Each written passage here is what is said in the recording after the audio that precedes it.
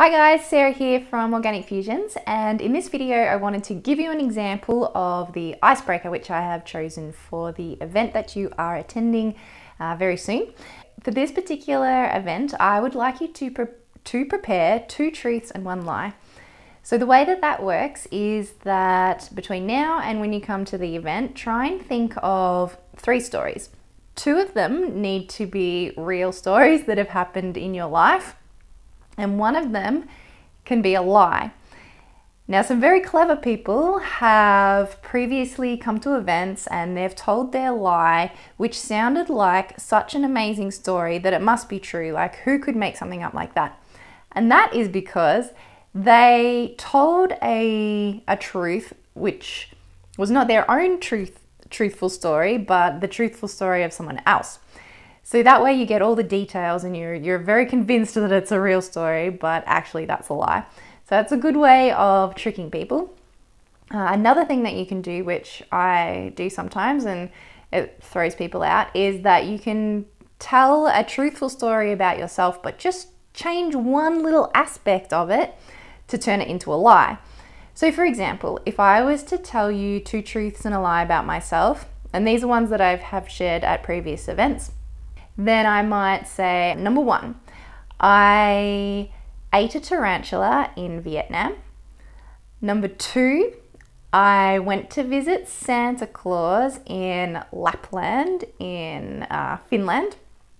And number 3, I'm missing 6 teeth. So I would tell those stories to the people in my group, and usually if it's a dinner, we're sitting in groups of about 6.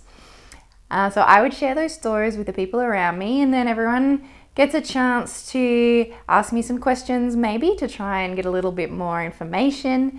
And eventually they will suggest which one they think is a lie, and after everyone's had a guess, then I will let them know that, well, actually, I am missing 6 teeth, so I've had my wisdom teeth out, and before I had braces, I had these 2 teeth at the front taken out.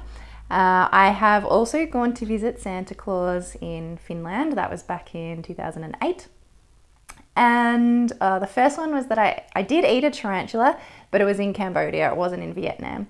So that's actually a lie, but I used a story that's semi-true for myself, just changing one aspect of it. And by sharing those stories, that also helps for further conversations. So then people might ask me questions about how was Santa Claus, or how was Finland, or they might ask me about my travels to Vietnam, or what does a tarantula taste like, or what was the third one? Oh, how long did I have my braces on for? That's not a very exciting conversation to have, but the 2 truths and a lie that you share with people will help to start other conversations at the event. So try to be creative with your stories. Some people come along and they don't prepare anything at all, and then they end up saying something very simple like, I have a dog, I have a cat, and I have a fish, which doesn't really help the other people who are meeting you to progress with the conversation. So to make it easier on everyone when you come out to an event, do your homework, prepare some creative 2 truths and a lie, and we will see you at the event soon. Cheers, hope this video helps. Bye.